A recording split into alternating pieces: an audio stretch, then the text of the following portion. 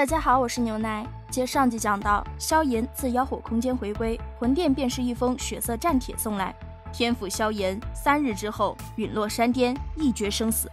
陨落山脉位于魂殿与天府联盟势力范围的交接处，这里原本是魔兽们的天下。魂殿这战帖一出，不过短短3日时间，陨落山脉稍高一点的树上都挤满了人，再也见不到一头魔兽。人们都想看看这魂殿的老牌势力与近来新兴的天府联盟碰撞时，究竟谁能更胜一筹。第4日破晓，黑云涌动间，7位斗圣便是缓缓出现在众人眼前，领头的赫然便是魂殿殿主魂灭生与那魂魔老人。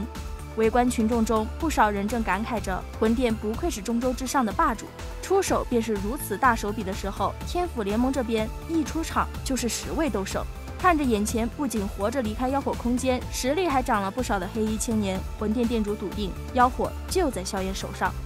那败落的萧族里竟然还能出现这等人物，这足以说明萧炎的成就已经能和萧玄媲美。不过魂族能让第一个萧玄陨落，自然也就能够让第2个萧玄陨落。魂灭生知道不能再让萧炎这么成长下去了，无形的气息猛地一震，一股极为恐怖的灵魂冲击就朝着萧炎袭去。今日此战，你天府联盟仅有1次机会，若是败，则万劫不复。萧炎，你敢不敢接？脚步朝前一踏，不动声色地化解掉魂殿殿主的攻击。萧炎抬起脸庞，淡淡道：“接。”事实上，魂殿与天府联盟若是真的大面积开战，双方血拼至最后一人，那定然是个2败俱伤、旁人捡漏的结局。魂灭生与萧炎都不是没脑子的人，因此魂灭生主动提出3局2胜，将战斗层次定位在顶层时，萧炎也就顺水推舟了。魂殿要出战的3人分别是魂阡陌、魂魔老人以及魂殿殿主。天府联盟这边出战的则是丹塔老祖、萧晨以及萧炎。丹塔老祖是在萧炎他们确定3局2胜的时候现身的，此战没他不行。魂阡陌的实力目前只有他能牵制，而丹塔老祖之所以愿意出手帮忙，除了丹塔如今也算是天府联盟的一员外，魂族那位一直缠他身体的人，他也是烦透了。事实上，如果萧晨这些年能够正常修炼，魂阡陌不会是他的对手。可惜，如今就连以前那见了他只有掉头跑路的魂魔老人，都敢在他面前叫嚣了。6星斗圣与6星斗圣之间的对决是十分恐怖的，为了不波及到无辜，丹塔老祖抬手就构建了一个混沌空间，并喊话魂阡陌进来一战。等魂阡陌钻进混沌空间，那片空间顿时变得透明了起来，目光火热地盯着那透明空间，看着其中火爆异常的交手。围观的群众们都觉得此行能够见到这种层次的战斗太值了，即便那溢散出来的能量波动压得不少人胸口发闷。丹塔老祖与魂阡陌的战斗爆发后，萧晨缓步朝前一踏，目光扫过魂殿殿主以及魂魔老人道：“谁继续出来？”血府萧晨，名头在当年确实响亮，不过现在的你可是有些过时了。魂魔老人一声怪笑，其身体自动悬浮至半空，5星斗圣后期的实力更是毫无保留地宣泄而出。过未过时，交手便知。凭空凝出一个巨大血斧，萧晨脚掌猛跺地面，一个闪身便是将开天一斧朝着后者的脑袋劈下。魂魔老人看着那声势极足的攻势，丝毫不慌，袖袍一挥间就是数10道森白骨链爆射而出，飞速形成一张蛛网。蛛网的韧性直接卸去了巨斧大部分力道，最终将巨斧截停在魂魔老人额前。魂魔老人见状很是得意，血斧萧晨，不过如此，是吗？萧晨的眼中红光一闪，巨斧斧刃之上一丝血线骤然浮现，下一秒骨网就被轻巧划开，血斧更是闪电般的朝着魂魔老人的喉咙抹去。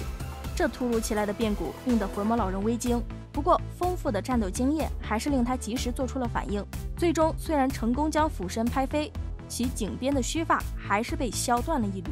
双臂未成反被打脸的魂魔老人有些羞恼，手印猛地一变，就从他头顶遮天蔽日的黑云里召唤出一道1000丈血光，天妖血骨是。随着魂魔老人的话音落下，血光以一种极快的速度朝着萧晨爆冲了过去。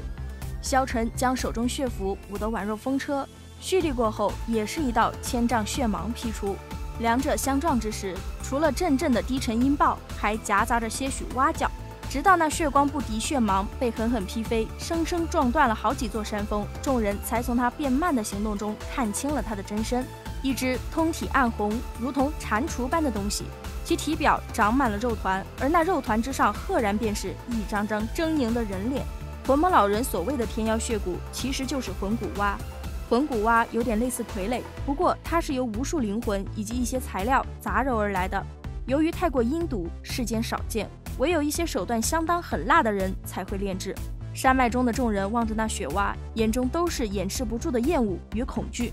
面对一人一蛙的联手攻势，萧晨不得不转攻为守，隐隐还有落入下风之势。看着这不太妙的一幕，药老等人都是皱紧了眉头。萧炎见萧晨虽处处被限制，其脸色却并没有太大变化，心下稍安，视线再度转向那片构建而出的空间，里面的战斗已经陷入了白热化，光是肉体根本无法看清楚里面的战况。萧晨与魂魔老人之间的战斗也是越来越凶狠激烈。突然，天空中雷声炸响，两道身影自空间通道中倒飞了出来，各自倒退了数百步方才停下。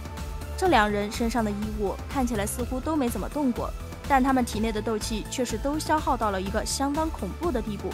魂阡陌与丹塔老祖的战斗结果出来了，平局。因为这两人实力差距并不很大，想要明确分出胜负，唯有以死相搏，但很明显没有那个必要。平局的结果令魂殿店主很不满意，可他也只敢在心里区两句，随后便寄希望于魂魔老人能够拿下萧晨。魂魔老人可是有着5星斗圣后期的实力，萧晨仅仅只有5星斗圣中期。魂灭生觉得魂魔老人的赢面很大，可魂阡陌却不这么认为，即便萧晨现在看起来似乎被逼得手忙脚乱的。不多时，魂魔老人在魂骨蛙的配合下，完美的完成了一次偷袭，将萧晨打得倒飞出去了老远。自觉已经胜券在握的魂魔老人得意地开始挑衅萧晨，萧晨淡淡地瞥了他一眼，双手紧握斧柄，将其高举过头顶，只说了5个字：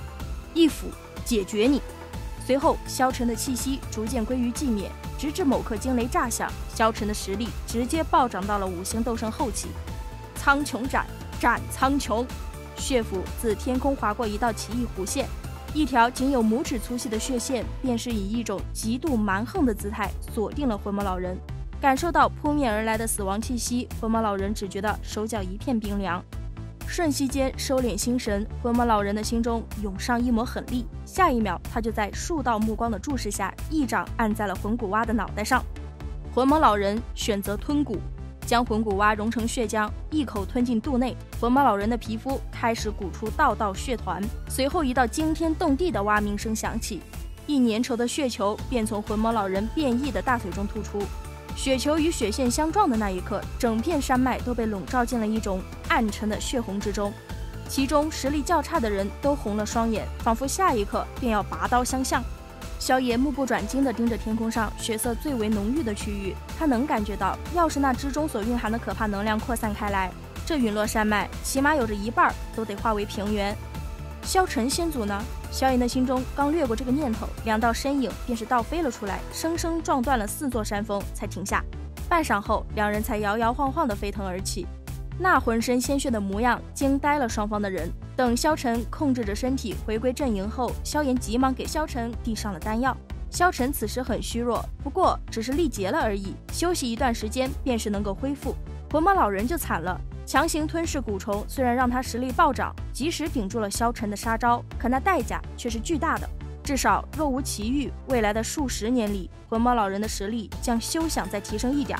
这一局的战斗，因为双方都已经没有了再战的能力，因此依旧算作平局。魂殿与天府联盟未来的命运，最终还是落到了魂灭生与萧炎的手中。好了，本期分享就到此结束喽。视频都看到这里了，评论点个赞吧。订阅了的朋友记得开启小铃铛哟，这样就不会错过牛奶的更新了。感谢您的耐心观看，拜拜，下期再见。